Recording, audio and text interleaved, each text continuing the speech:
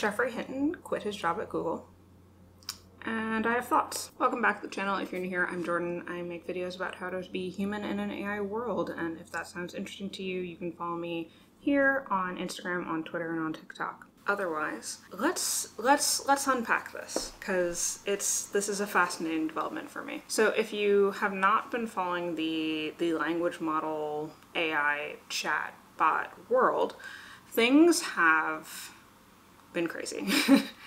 There have been a ton of new releases lately. The pace of releases and development feels like it's been accelerating in a way that it hadn't been in the years before, call it 2021.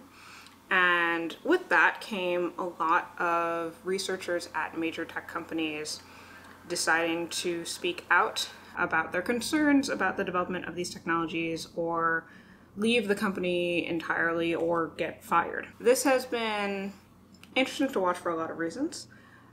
Primarily because up until this point, a lot of the people that I've seen leave are women and people of color. They are people who put in a lot of work early on to raise alarms around potential misuses of technologies, potential concerns around technologies. They are people whose literal job it was to interrogate the ethics of different AI systems, and ended up getting fired for that. And so I feel like, I won't say this culminates in Geoffrey Hinton deciding to leave Google, but it does feel like this is a particularly decisive point in that particular journey. So, if you don't know, Geoffrey Hinton is a computer scientist. He started working at Google in 2013, and he quit earlier this year. Earlier, I believe in late April or early May. He is most known for being, I guess you would call it, the father of backpropagation, which is a central part of machine learning systems and of training machine learning systems. And he quit his job at Google, according to him. There's been a ton of interviews with him that I'll link in the description. He quit because of a desire to be able to speak openly and honestly about concerns that he had around AI systems. And so when I saw that in the first place, I thought that was very interesting. There have been a couple interviews with him in places like the MIT Tech Review, and I'll put up the article that I'm referencing here, but in one article he essentially talks about how it wasn't until Google's Palm system was released and was able to explain why a joke was funny to him, as well as another AI system that he engaged with, that he, I suppose, started to have concerns around how AI systems might be used and how they might progress.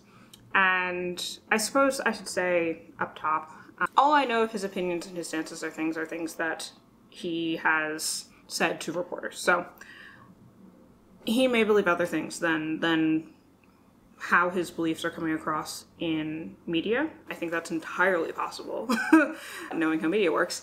But I do find it odd that this is where you choose to leave. And maybe that's because I'm a woman and a person of color, and because I've been following this for 6 years now. So Hinton joins Google in 2013 because a company that he founded was acquired by Google. That's how he gets in. And this is an interesting time, I guess, to be joining Google, because it's just before, I guess I would say, things start to blow up a little bit. I graduated college in 2018, and I would say by the time I was in college, AI was something that I was starting to hear about, and by the time I graduated, it was certainly becoming a mainstream topic of conversation.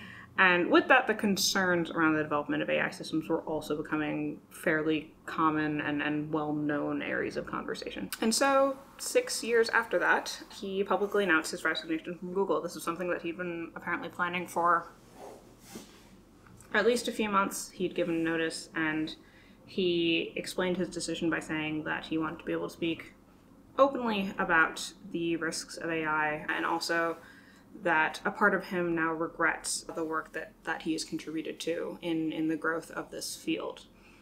And I suppose the rest of this video will be kind of my thoughts on this front. One thought, I'm trying not to be spicy. We'll see what happens.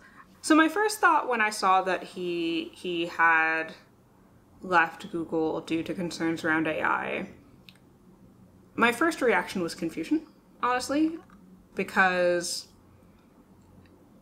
AI risk, concerns around AI development, they're not new topics. Like I've had a channel on this for 4.5 years and they were concerned before that. And so I find it very odd that someone who's considered to be one of the fathers of this field wasn't concerned up until this point. I don't know if he was concerned. He might have been and might not have been able to publicly speak about that due to his employment at Google. I don't know.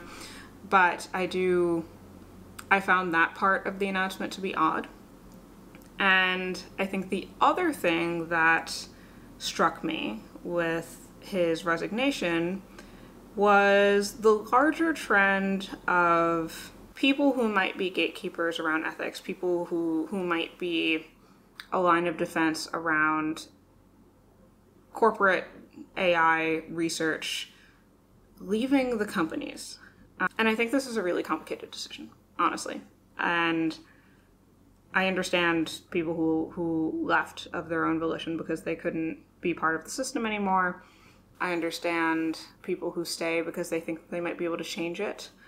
But in the last year, I definitely have been more concerned about the direction that a lot of these big tech companies are going in when it comes to AI, because they're firing their ethics teams and liquidating fairness research and very much deprioritizing the parts of their company that make sure that these systems are safe for us to use on a day-to-day basis. And I think that's a really concerning trend, and I think it's really concerning when companies do it, and I think it's concerning when people leave because they don't feel that they can have impact in that space. I suppose the TLDR of this video is that Geoffrey Hinton quit his job at Google, and I don't actually have strong opinions on that at the end of the day. I hope that he will speak out against improper uses of AI systems and give his opinion and backing to things like fairness research and safety research.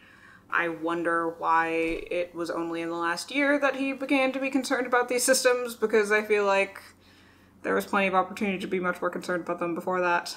But as a larger pattern of people leaving the companies that are developing the systems that we all interact with on a day-to-day basis, things like ChatGPT, things like Bard, things like whatever other systems you want to talk about, whether it's because the company is firing those people or laying those people off, or because those people are choosing to leave because they don't feel they have a place there, I do worry about that trend and not having people who can help to make sure that these systems actually help all of us.